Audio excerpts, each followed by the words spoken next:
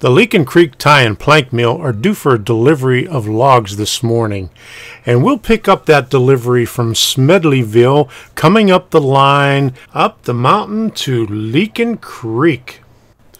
What we're looking at right now is the outskirts of Rockwood, which is right outside of Leakin Creek, which is a rural town in southwest Pennsylvania. Turn your resolution up as high as you can get it, because this is coming to you in 2160p.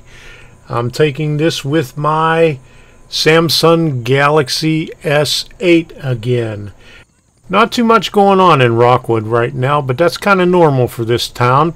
It's a quiet town in southwest Pennsylvania. So let's go take a look at Schmedlyville, where we could see the logs coming through on the way to Leakin Creek.